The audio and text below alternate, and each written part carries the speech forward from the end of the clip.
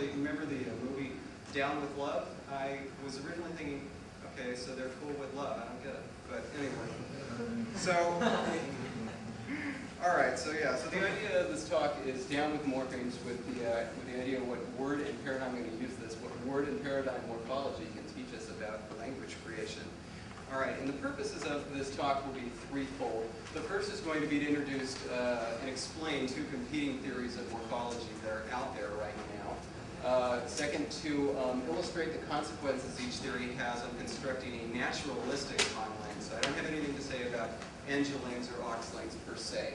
And also to show specifically how word and paradigm morphology can aid the construction of a naturalistic language.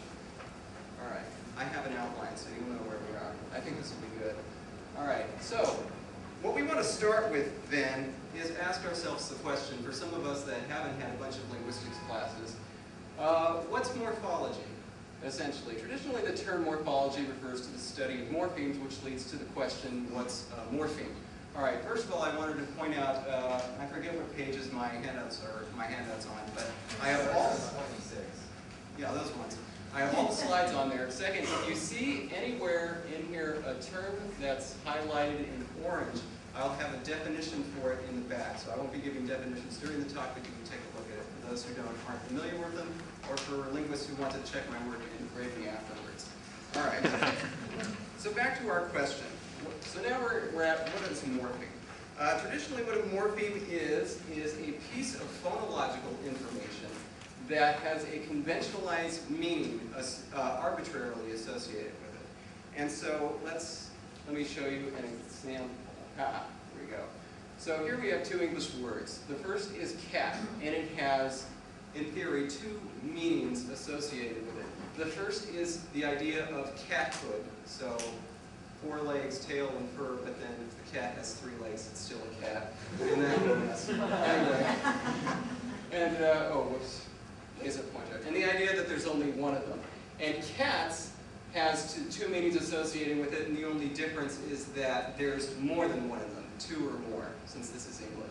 Therefore, what you have with the idea of morpheme is that if with 2 bits of meaning and 2 pieces of phonological information, you have this base cat, the meaning is directly associated with these arbitrary sound systems. So we have cat equals the meaning cat, and this s equals plural, or more than one. All right. So this is the idea of what a morpheme is. Morphemes are come in 2 types. So we have free and bound morphemes. So morphemes that can occur on their own, essentially, are free morphemes, and those that can't are known as bound morphemes, for example, affixes. So in our example, cat is a free morpheme because you can use it, just the sound cat by itself in its sentence, as a noun, for example, like, I don't know, I like cat, you like dog, I don't know, sorry.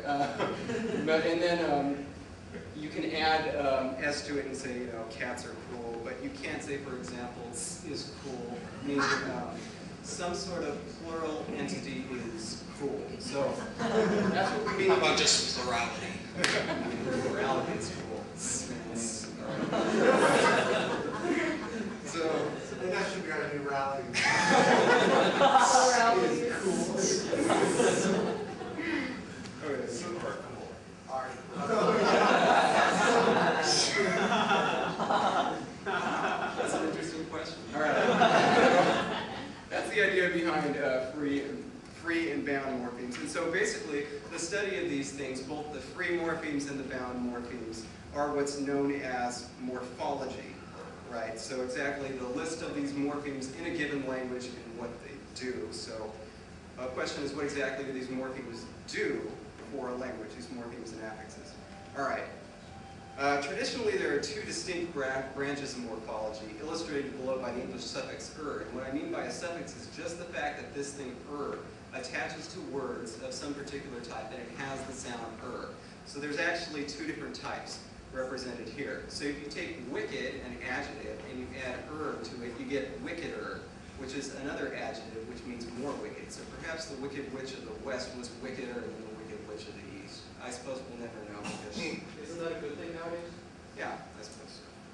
Man, that's wicked bad, and that's wickeder bad than that. Or is it wicked or worse? Wicked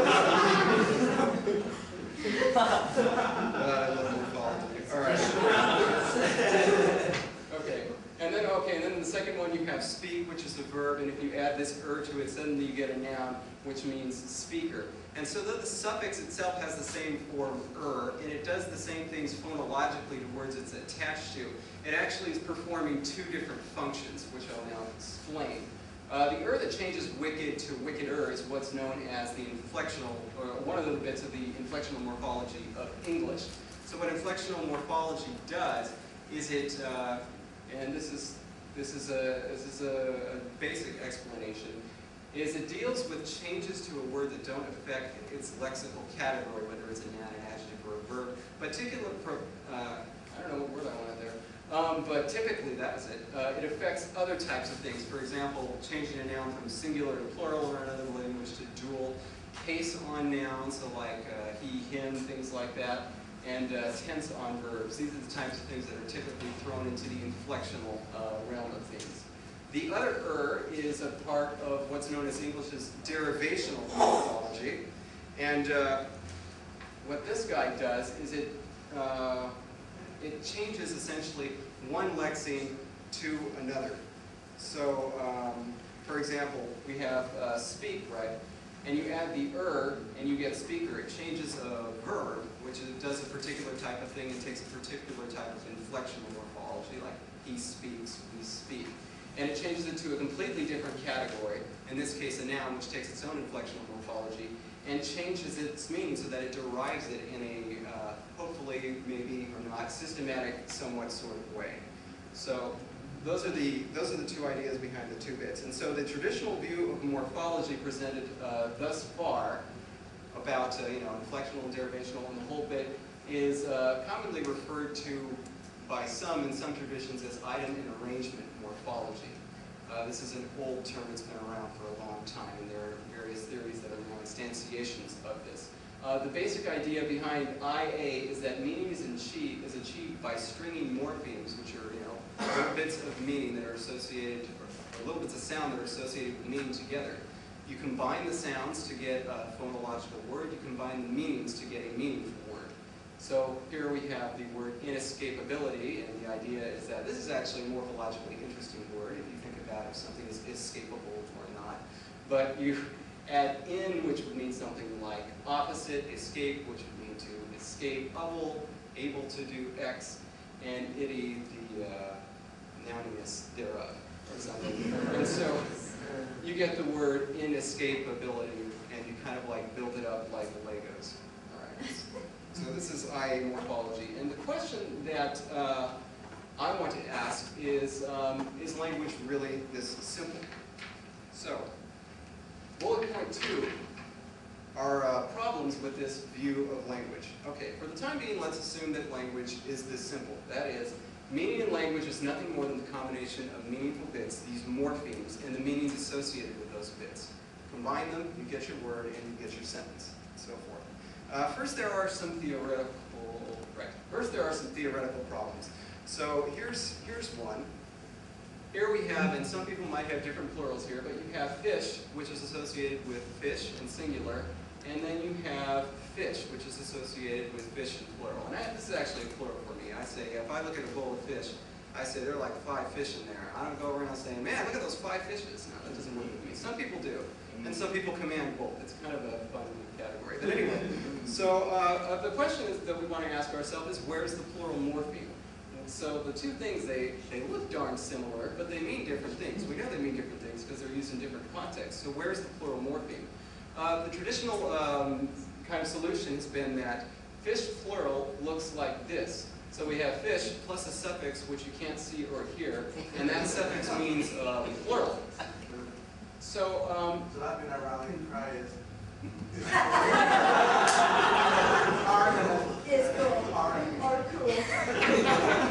just have to pause for the right amount. You have to look up how long you have to pause for each morpheme. So the idea is, one question is, how do we know it's a suffix, first of all, because we can't see or hear it?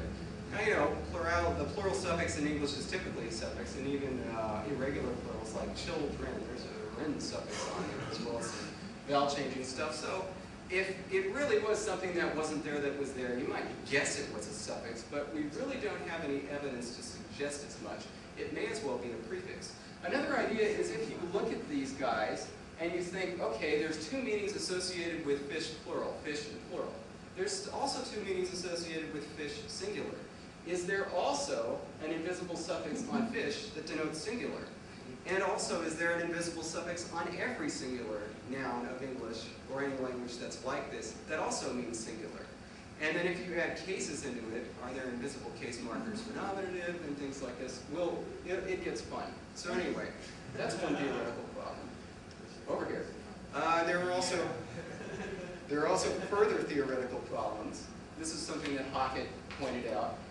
So you have, in English, we have take, we take linguistics, but if we don't do it anymore, then we took linguistics in the class, we don't take it. But kids sometimes say that, for reasonable reasons. But anyway, so the question is, how do you add something to take, to change, to cause its vowel to change? Hockett proposed 5 morpheme-based ways to do this, but I'll only give you one. One that I've seen is where you add an invisible suffix to take, and this type of suffix causes a change such that the vowel A changes to oo. But again, we're stuck with the problem of, is it a prefix or a suffix? And also, my goodness, what a powerful invisible suffix. And second, if we have the invisible suffix for fish plural, and then we have this invisible suffix, and then we have 2 different types of invisible suffixes, which presumably will have to be added to the correct words. Otherwise, you go from fish to push. That. Bake the book. And admittedly, that would be pretty cool. Okay, and there are even more theoretical problems. This is a favorite of mine. Okay, first of all, we start out with the word berry. Under a morpheme-based system, I think we can decide that berry would be a single morpheme and a free morpheme. Though we have that E on the end there, which is very kind of emblematic in English. But anyway, all right, let's pretend that's that.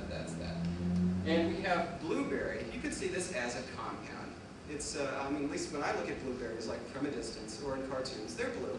So a blueberry is a berry that's blue. It's a combination of 2 free morphemes that are now, one derived word. Then we have the word cranberry. So is it a berry that's cran? Or a cran-type berry? And so if not, so let's say that we accept that cran is actually a prefix. Under a morpheme-based view, you have to assign a meaning to this prefix so that it's contributing something. Because berry sure as heck looks like berry. We can recognize that. It looks like the same prefix plus stem thing. But anyway, if we accept that cranberry is cran plus berry, then we have questions, what does ras mean, or raz? What does poison mean? What does huckle mean? And in a previous version of this slide, I had what does straw mean for strawberry, but then my girlfriend ruined it by telling me that strawberries are traditionally made by putting straw on the ground, and so that helps them to grow better. So I guess it actually is a compound. But it wasn't for me before that day. Anyway, all right, but enough with theory. Let's get to conlinging. All right, so under an IA version, every conlinger has to ask themselves this question, whether they're an artlinger or an engelinger or anybody. What's the goal of a language creator? What's your goal? Why are you doing this? So under an artling account, under pretty much any account, I think, unless you're doing something that's fully 2D nonlinear or something. Though I have something interesting to say that's morphemic about that. But anyways, an item and arrangement type answer might be to create all the morphemes of their conling quite simply. Because if you remember, the bases and stems are morphemes, and then the prefixes are morphemes, and even the vowel internal changes are morphemes. So what does a language look like that takes IA seriously in this way when you're designing a language? So presenting may date me, my very first language. It has prefixes, suffixes, infixes, and circumfixes, and a whole bunch of other problems. So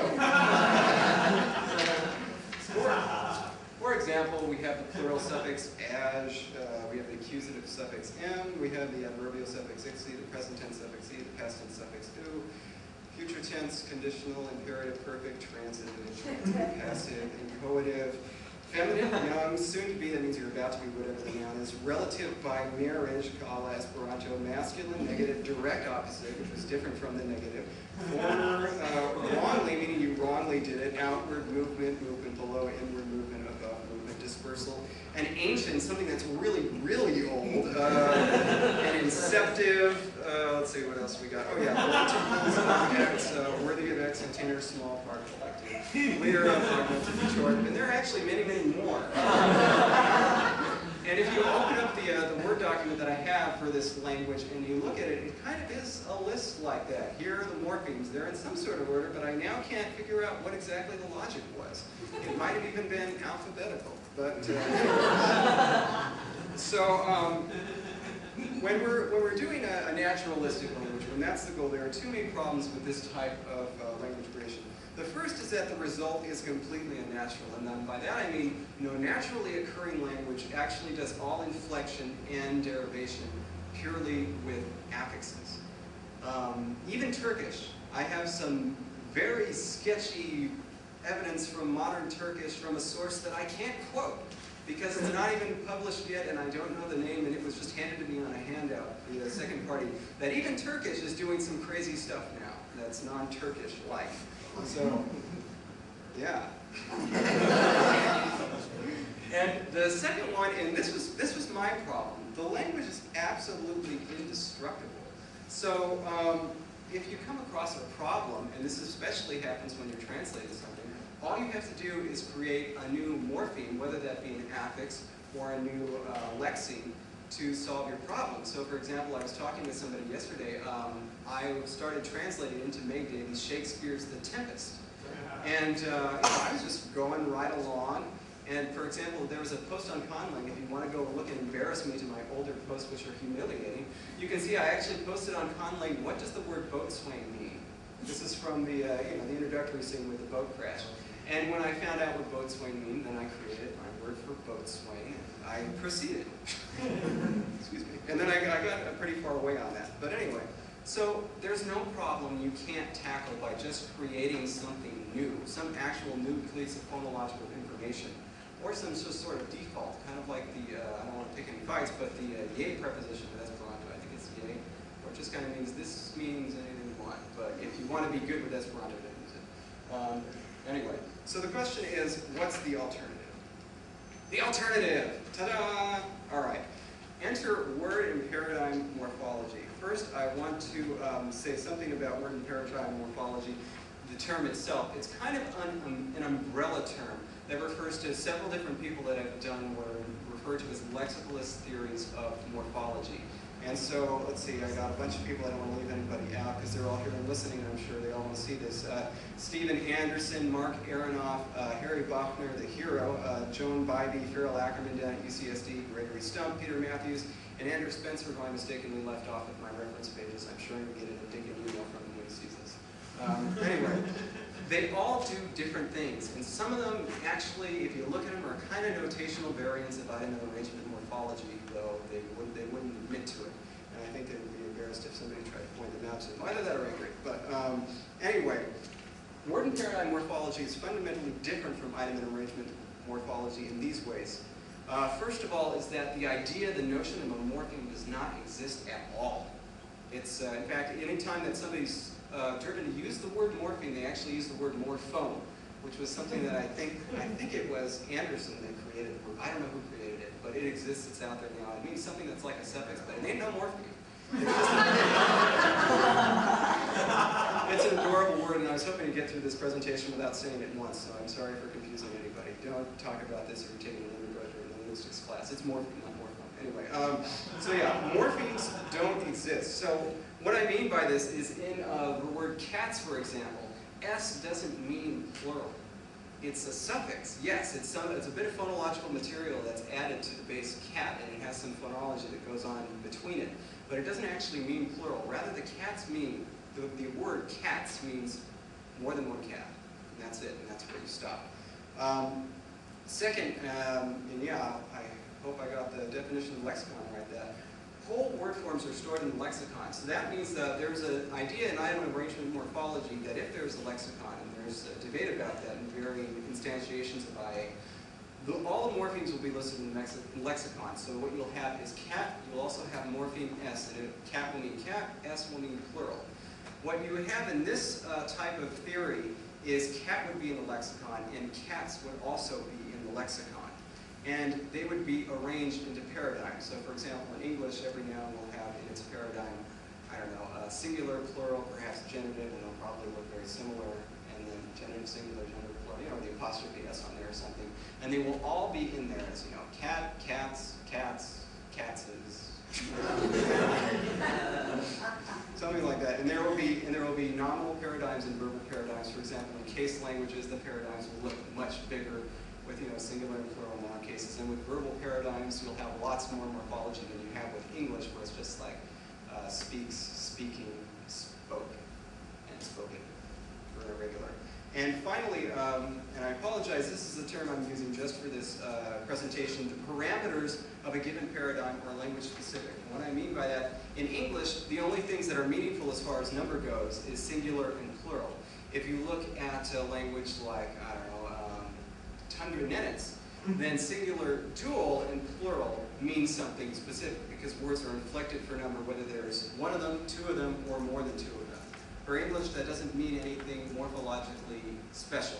You want to say two somethings, you say two, and then the plural. So anyway, that's part of where the creative part comes in. So a question, what's a WP analysis look like? All right, here is a partial conjugation of a regular Spanish verb, and this is done in IPA. I decided to do the whole thing in IPA. So this is the verb to sew. If I want to say I sew, I say coso. If I want to say we sew, cosemos. He or she or it sews, cose, they sew, cosen, or you plural sew if you're from Mexico, like me. Woo! Okay. Anyway, so that's what a regular verb looks like. And you can probably kind of glom off some suffixes there. O means that paradigm, A means that paradigm, amos and aim, like that. And then this is what a partial conjugation, the same partial conjugation for an irregular Spanish verb that's somewhat similar sounding is. This is conocer, to know a person. And if you'll notice, the suffixes are the same. So conoce, conocen, conocemos. But in the first person plural, you have this K popping up out of nowhere. Conozco. Very bad to say conoso. That just, it sounds terrible to my ear. Anyway, so in analyzing these forms, we can note two patterns, essentially. The first pattern, which is the regular pattern, so you have your O suffix, emos, and then the second pattern, which is the irregular pattern. It looks pretty much the same, except that you have this K intruding on the first person singular paradigm. Right, all right. And, this news to me. All right, yeah. And so the difference between, so essentially the difference between the two is the presence or absence of this K in the first person singular cell. In order to capture these generalizations without listing the morphemes, what I want to use is something called Harry Bochner's lexical relatedness morphology. This is a theory that he created in his dissertation that came out in 1993 that afterwards was pretty much summarily ignored, even by morphologists. And then he left the field of linguistics and is now happily doing something non-linguistic-y. And so this theory is almost lost, but they're trying to revive it down at UCSD, and I commend them for it. Anyway, in lexical relatedness morphology, a word form, so remember cat, cats, they're both word form, is associated with other word forms in a given paradigm such that one can be used to predict the other. And this is exactly what it would look like. So here is an example of the Spanish, and I'll try to explain what this formalism is. I want to back up, but I won't. Okay. So here we have the two paradigms. This is going to be the regular paradigm. This is going to be the irregular paradigm. What these curly brackets mean, this is just a partial, this is just an example of a partial conjugation, is that all of these forms in here go together. So this whole thing is the regular paradigm. Within are supposed to be square brackets, and this is going to tell you how to fill a paradigm cell. X is a variable. It says that you can input some other verb. And this tells you what goes in here. The phonological material from some verb, and it will end in O. It will have some meaning. So for example, if this were so, it would be coso up here, and this would be so. It would have associated with the meaning first person singular, also present indicative, and things like that. It's related to other word forms systematically in that it shares the same meaning and some of the same phonological material. The only thing that changes is these suffixes, and associated with them is a different meaning. Now, what you look at here is, this is how it's fundamentally different from a morpheme-based view of morphology. Ko, for example, is not an allomorph, we would say, of O. Rather, there's this less regular paradigm that there's going to be verbs with some phonological material here that are going to end in sko, like this, that are also associated with the same stuff that end in semos and se and sen. The S doesn't actually mean anything, right? This is just how the word forms fit together. So this would fit, you know, conozco, conocemos, conoce, conocen. And the way this kind of works is that if you think about it, if you actually look at a Spanish dictionary, at least the one I have, if you look up a new word and you need to know how do I conjugate this word, for example, estremecer, and I don't know what it means, but I know that it fits this paradigm. I forget what it means. It will say conjugate in the form of conocer, and then it will give you a heading, and you go to the front, and it gives you a whole paradigm for conocer. And this is essentially what that is trying to capture. This is it's about how to fill the cells of this paradigm without listing, you know, these are the suffixes. So you don't have to say, for example, that this K means something, or that ko is a variant of O. All right. All right. Right now, formally, this isn't much of an improvement, I will admit, on item arrangement for all morphology. It kind of looks like a notational variant with a different set of ideas behind it. But what about some difficult data? So, let's see. All right, tundra-nennets. This is the pet of Farrell Ackerman down at UCSD. If you talk to him for 5 minutes, he'll end up talking for 6 minutes about tundra-nennets. Anyway, it's his crazy language that does all this crazy stuff. It's great. It's from way up northeast somewhere, and it's got a bunch of different cases. It has 7 different cases and 3 different numbers: singular, dual, and plural, and it conjugates broadly. So what we're going to have to follow is a list of nouns' nominative singular forms and their accusative plural forms. And so we're going to play a game where to see if we can predict what the next accusative plural form is going to be. So let's start out. We have these 3, and these should look pretty unsurprising. In fact, totally uninteresting. This is kind of what English looks like. They're exactly the same. I'm not trying to trick you. So next 2 though, if you look, we have nguda, ngugi, pedara, pedargi, and what happens is this a becomes a yi. Next one, it's kind of the same thing, except it's like the a becomes an e, if you want to get right down to it. And that's kind of different. And then the next one, well, that's just kind of totally different. The a becomes an o. Then we have hamba, and it just loses a piece of itself to become the accusative plural. The next 2, the a becomes an Then we have, like, goose. That just looks like a great word for goose. Yapto, I think goose. That's more of a goosey word than goose. So you have yapto, yaptu, tudako, tudaku, right? And so that's a pattern, at least. Then you have, that's just terrible. I don't have no explanation for that. Noho becomes nosi. This one you kind of get like an O suffix. That's pretty cool. Here you get a yi suffix. This one, and I don't have a gloss for it, is you get a ye suffix. That's kind of similar. This one is wik and wingo, so the glottal stop becomes an ungo. This one, the glottal stop becomes a do. This, which I don't have a word for, you get a sie on the end of there, and this word, pada, becomes padro. They got glottal stops at the end in this language. So, any predictions for ingano?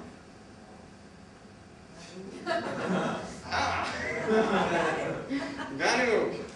Do you speak this language? Excellent. All right, so. Vacations in northern Siberia. So here's a question that I think everybody who sees this data thinks, why would a language do this? I mean, it's a natural language. I didn't make this up. So it turns out it's useful to know both the nominative singular and the accusative plural forms separately, because the nominative singular determines like what class you're in, kind of the class membership, and the accusative plural is used to unambiguously create the genitive plural. And this is what I mean by that. These are all the accusative plural forms. If you can look back in the handout for how different the nominative singulars were, every single one of them, you just add a glottal stop on the end of the accusative plural, and you get the genitive plural. And I will give money to anybody that can pronounce the genitive plural with wave. I love hearing Farrell pronounce it.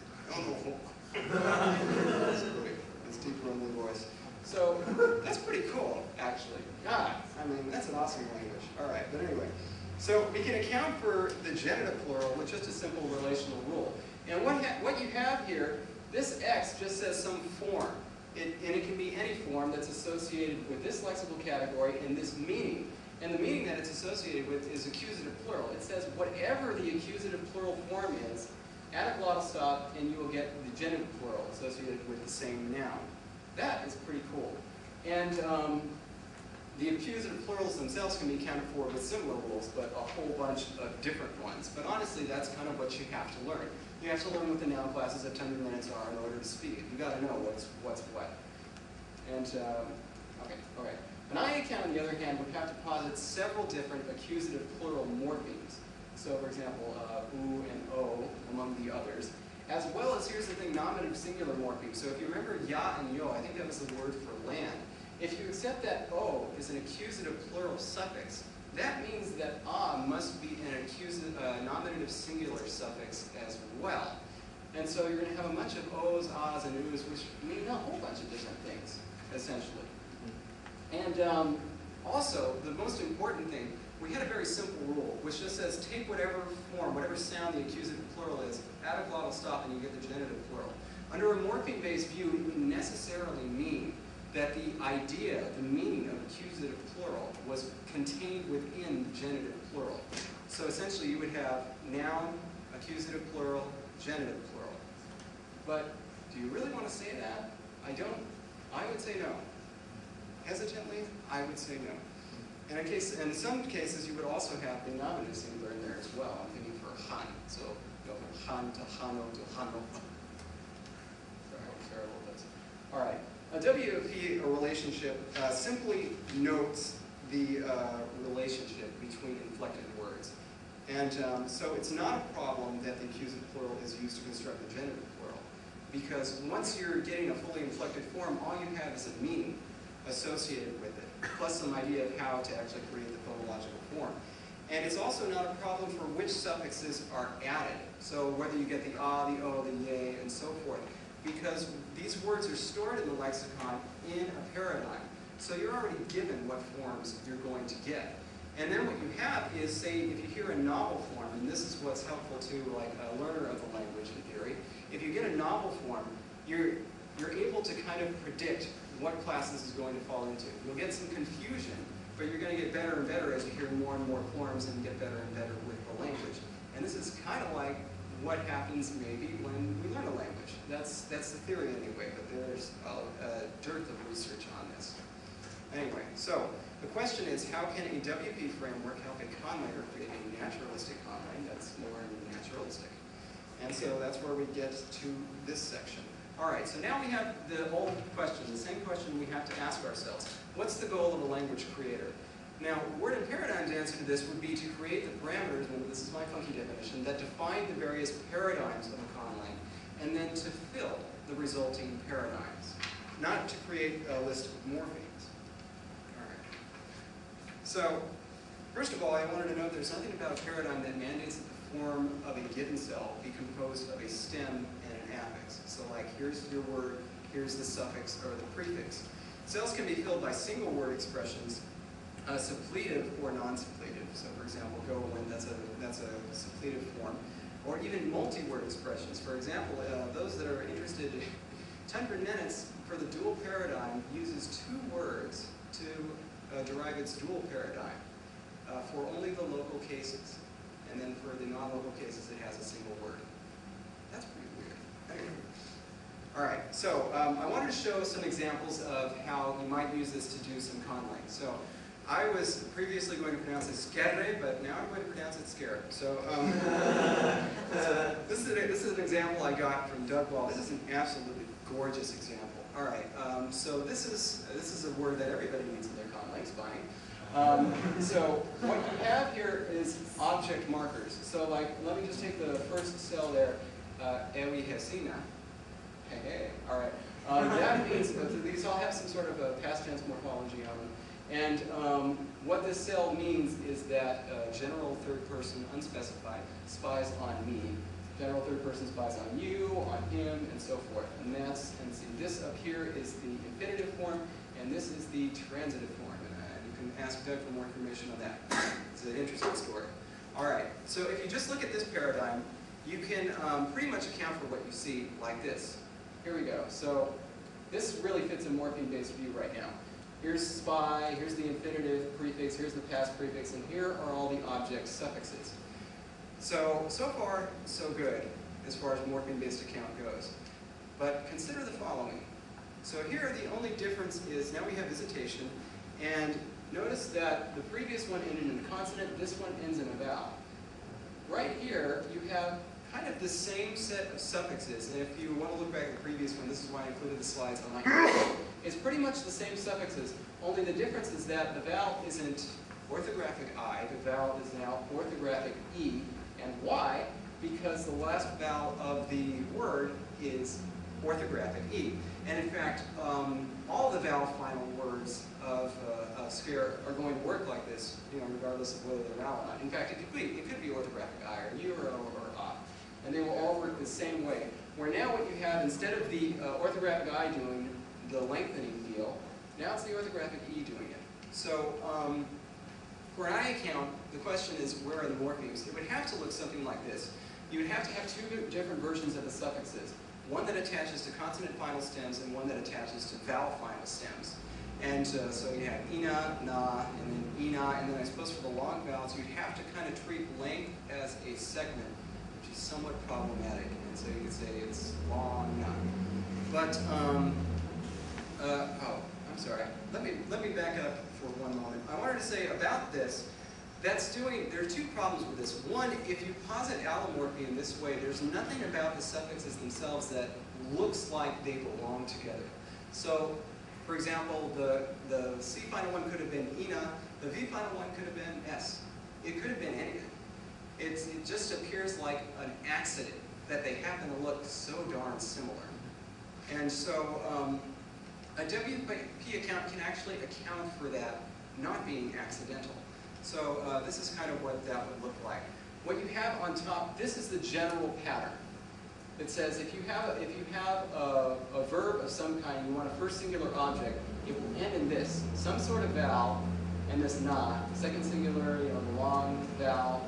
And how you get the vowel is going to be a subset of rule. Notice that this is a proper subset. This rule can actually fit into this rule. And that's that's a feature of WP that helps it out, I think. So this one says specifically, if you end in a consonant, you have this E, epenthetic orthographic I in there, that participates in this pattern. And so if you compare the two, for example, I don't want to get into symbol counting metric, but if you compare these two rules, this one is more complex than this rule. And it's exactly more complex in that you have to know that the value you're going to get here is I. And that should be more complex, because there's no way to just know that. You have to know that the epenthetic vowel is I and not some other vowel, and so that's why this rule is more complex than it should be. All right, so that's Doug Ball's scare. It's a really cool language. I recommend you go look at it right now. Anyway, in words you might state the pattern as follows. To mark an object on a verb of scare, you add a suffix appropriate to the person and number of the object, blah, blah, blah, blah. Additionally, the vowel preceding the second and third person suffixes will be long. For C final verb roots, an epenthetic I is inserted. Notice this doesn't say really anything about what the suffixes are. That was kind of glossed over. It just said, a suffix that's appropriate to purpose and number. The focus is on how to fill the paradigm cells and where the things are going to be different. So, anyway, yeah. So that was the first example, and I absolutely love that example. So, here's a question. Ever notice how hard it is to emulate something like this in your conlays? So, here are some English Latinate nouns, and they participate in these paradigms. So you have receive, reception, receptive, corrode, corrosion, corrosive. Proposed, proposition, proposive doesn't really work so much. Excite, excitation, and excited, that's pretty terrible. Respond, responsion, responsive, and ovate, just terrible. Ovation, woo, good. Ovated, yeah. And actually, ovate is a word, if you look it up, it's egg-shaped, so not really. But yeah, you can imagine creating this on the fly. You may all ovate now. And see, you got it. Wow.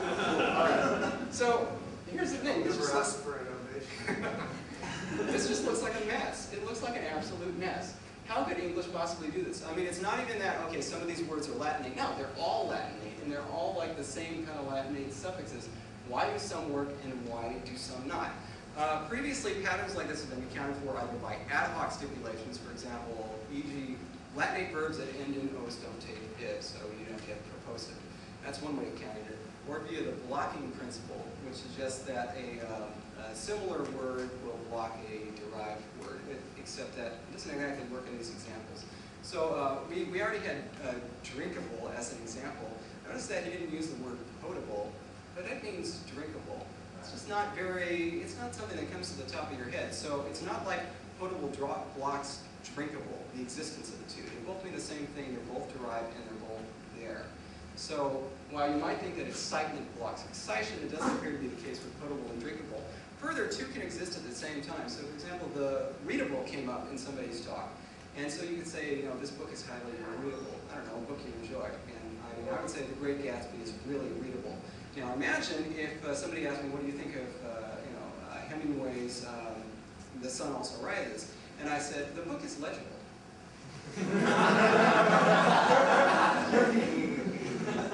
Doesn't quite mean the same thing. And yet, at the same time, it does mean the same thing, and they're both derived. So the blocking principle does not necessarily work so much. We want a better explanation. And an alternative might be to propose that words participate in derivational paradigms as well as inflectional. And here I want to make a whole bunch of qualifying statements because I just didn't want to change the slide by knowing one or more words in derivational paradigm. One can tell which variants work and which don't. No. To an extent, that is what I mean. WP patterns can be used to relate groups of derived words in a systematic way. And I won't qualify it, or I won't go any more into detail than that. So here's an example with sign language that I created. So this one's by me. In KNSL, this is how I call it, there's a regular pattern whereby nouns that refer to the object of a transitive verb can be derived simply by changing the hand shape of the corresponding verb. And disclaimer, this is going to be transcribed in the IPA for sign language design edited, so it probably won't look too familiar. All right, so eyes up here. All right, you have this verb, cook. This is the e-umlaut hand shape. The thumb is inside and covered like this. And the verb cook looks like this. So you just kind of, it's kind of cookie. Now if you want to change it to the word meal, which is kind of resultant noun that has to do with cook, you change it to the K hand shape, which looks like this, and you make the same motion. All right, so cook, meal. Next one, tie.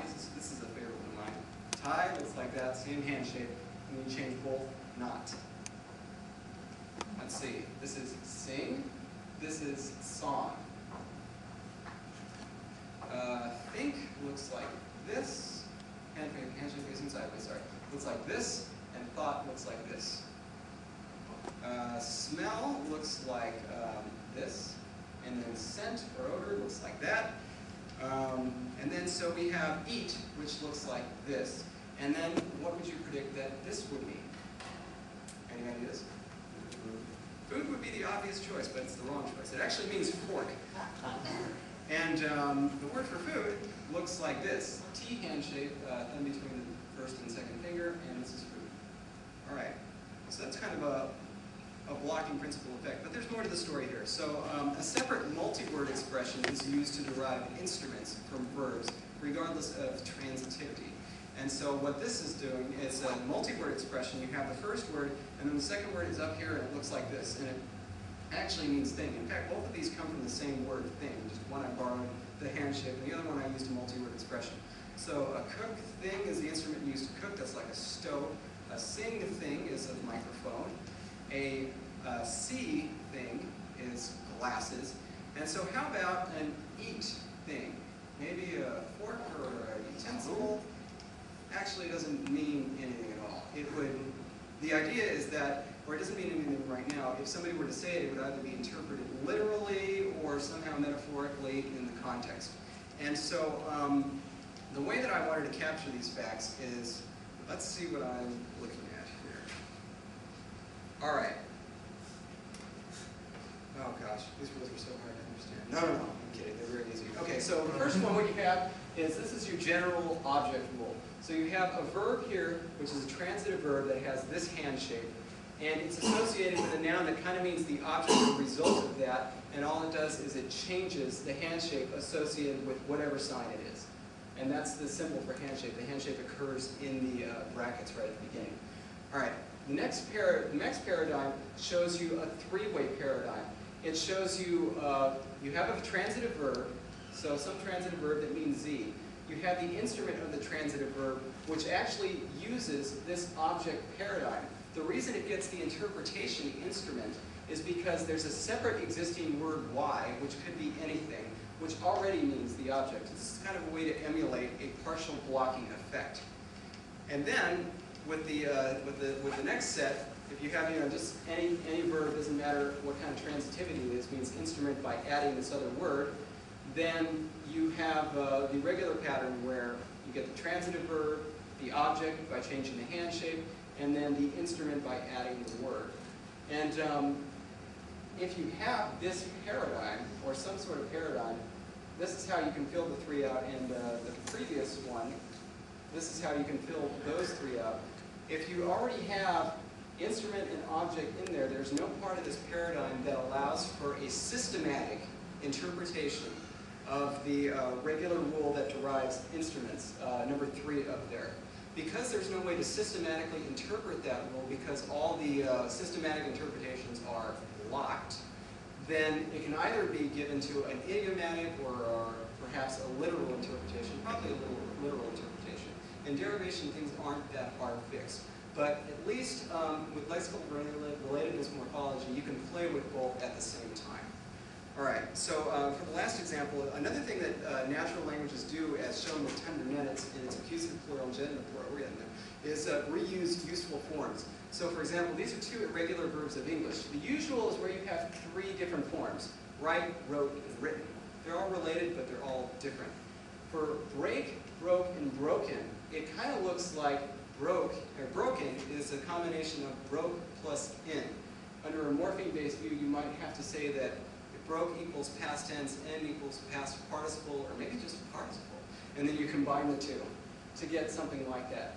And so what's happening here is that broke is kind of a useful form, and it's just being used to create another cell in the paradigm.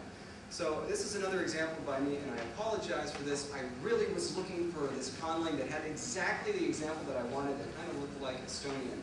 I could have used Estonian. Maybe I should have.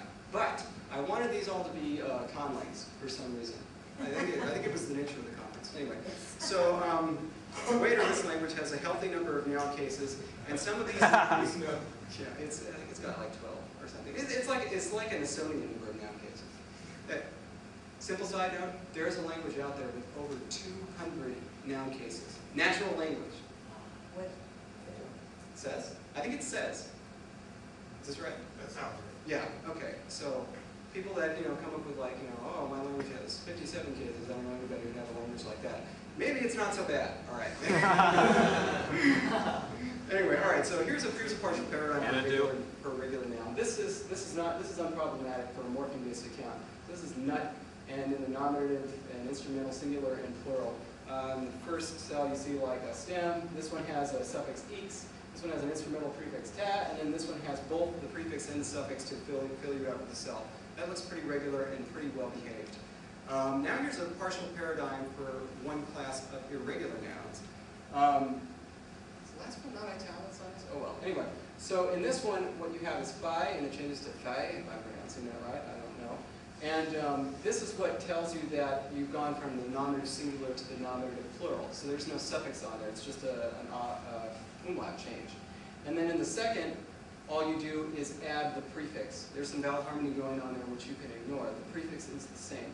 So under this account, once you can account for the vowel change that is associated from singular to plural, you can kind of take care of this and say this is plural, and then you just add your suffix as usual. Then you have this third irregular class, which becomes more problematic. The nominative looks the same, umlaut going from singular to plural, com to can, but then in the instrumental, notice you're using that nominative plural form, And so you get tacam, yes? Oh, cool, all right. Really? Okay. All right, so then you have tacam, and then you have, in the plural, tacames, which looks like double marking. First you have the instrumental prefix, then you have this umlaut change, which we thought was associated with plurality. Then you have the plural suffix on there, so it's like this word is super plural and also instrumental. And in WP, there's just a few patterns to say, and the con layer only needs to decide which nouns are going to fall into which classes. And I want to show you exactly how I did this, how I used these principles. So first I'll show you the overarching generalizations, which are simple, and then the individual classes. So this is when I was sitting there like creating affixes and so forth, this was all I did. I just thought, okay, there's going to be some sort of an umlaut process, it's a bit bigger than this. And it'll be like taking a noun from the singular to the plural, and there's also going to be like a plural suffix, or something that looks like that. And then there's going to be an instrumental prefix, and that was it. After that point, that's when what happened was, all I did was work with the patterns. So this is the regular pattern. All you do is you add your plural suffix, you add your instrumental prefix, and so, for example, notice that that's just a nominative to instrumental. So this X could be a plural noun. It doesn't matter. So that does the whole thing for the regulars. Next, we have this umlaut, which can be taken care of in this way. So this means part of the word, this means the rest of the word. And he says this has this vowel associated with it, and changes to that vowel. It's more complex and can be more complex than the lexical relatedness morphology, blah, blah, blah, blah, blah. But that's fine for now. And you see the same case rule. And here is the last class where you have the same kind of pluralization rule. Now it refers specifically to nominative singular and nominative plural. And this is how you derive the rest of the cells.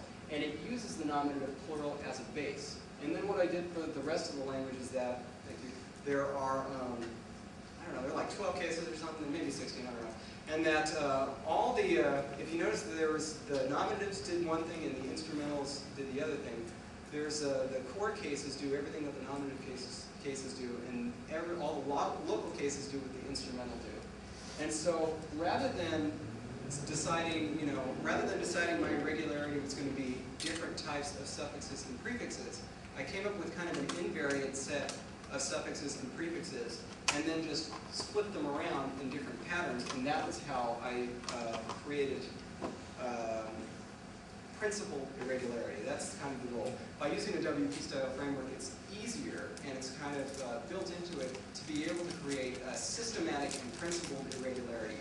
There's always going to be words in the language that are just, one-offs like child, children. There's nothing else that fits that paradigm. But by and large, in natural languages, a lot of irregularity is rather principled, and things fit into patterns and families. So, write, wrote, gosh, now I can't think of another one. Drive, drove. Okay, that's good enough. First thing I thought was bike, boat. And so, yeah, I pretty much stated this. The difference between classes and non-which affixes are used, which case pattern is used. Summary.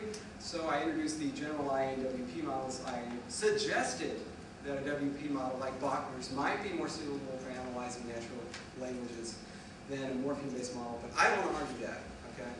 I got people that can argue that, but not me, all right? In terms of creating a naturalistic conlang, it's been suggested that the goal is not to create a list of morphemes, but rather instead, the work is creating paradigms, essentially the parameters of such a language, and then the paradigms, and then to fill them.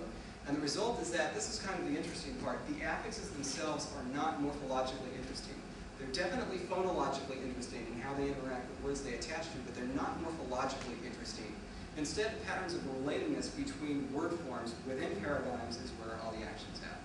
And this is some further reading you can do with my WP plus Spencer. Thank you.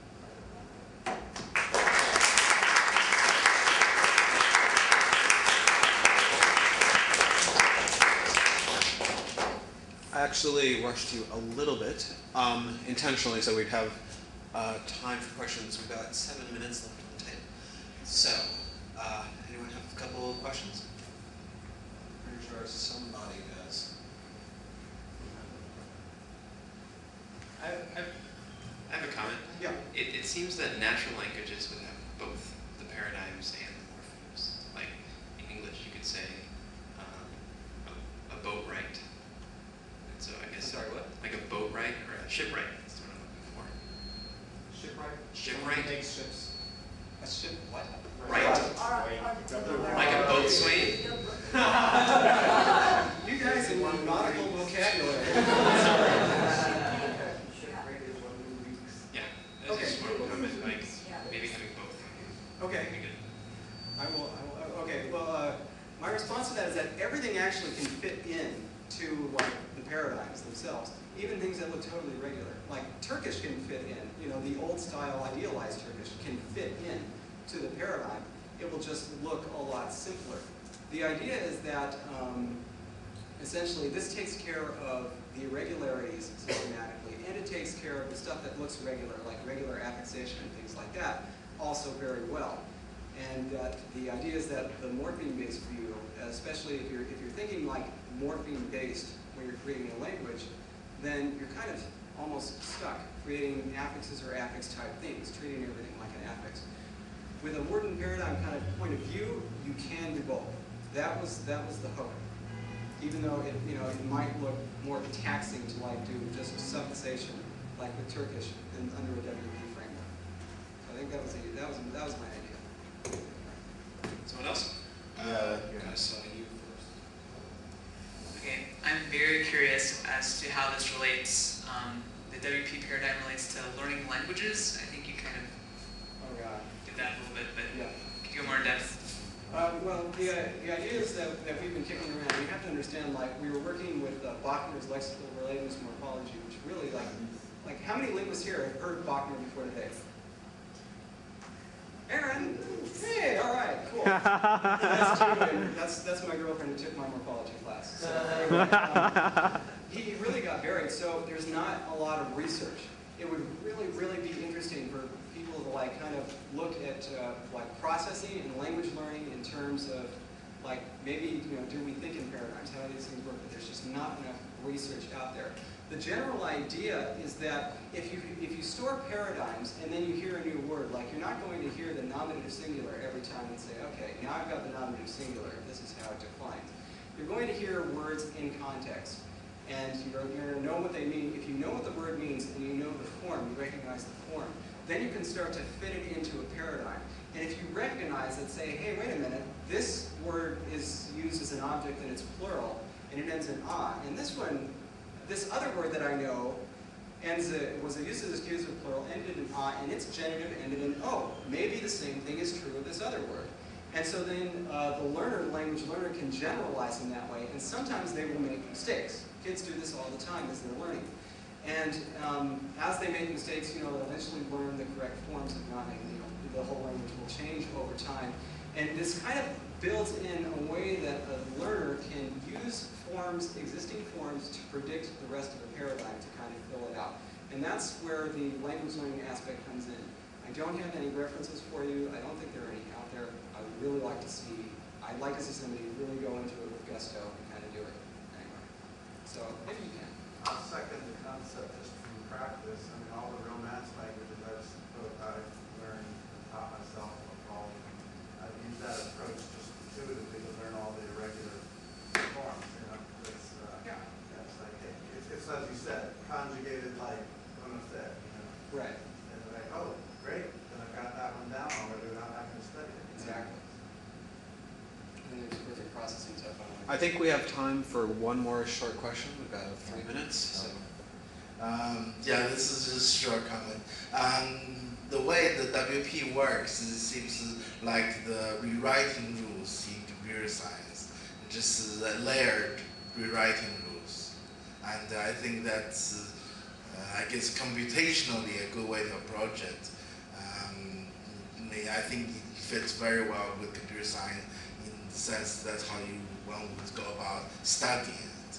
Yeah, The morpheme way seems to be more of the old one-pass parser type thing, whereas the WP is sort of the rewriting rules, which is you can undo one pass, but it is more sophisticated. And the cool thing is that those people talk now. Linguists and computational scientists, everybody, they talk. Which is awesome. Actually, perhaps one more. Go ahead. I was wondering how I was wondering how WP works with how it works with polysynthetic languages. Do you just end up with Gigantic ones. yeah, just huge paradigms of doom? Well, the idea is that there's a kind of people repel at the idea. Oh my God, there are all these paradigms. Oh, this is horrible. Because of this old idea that I didn't want to get to about the symbol counting metric, which was that it used to be literally that the less ink used for the rule, like printer ink, then the better the rule, if it does the same thing. The idea with word and paradigm morphology is that we're not counting symbols, rather we're counting redundant information. So for example, for a gigantic polysynthetic word, yes, it's a gigantic paradigm, but there's a lot of redundant information in there. So really, you only have to store that once. So even though, say, for example, in a Spanish verbal paradigm, you have coso and cose and cosin, and maybe vivo, vive, and like that, and you have those stored in memory, it's not like it adds anything to tax your memory each time you add one of these suffixes, because you already have them down. And so for a polysynthetic language, the idea is that you get the forms once and they would be in there, but it shouldn't actually add to your memory. I wish I could explain that better. It's almost like mentally applying a template over and over again. Right. And then you just, from those, you draw generalizations. I think we'll have to leave it there for now. All right.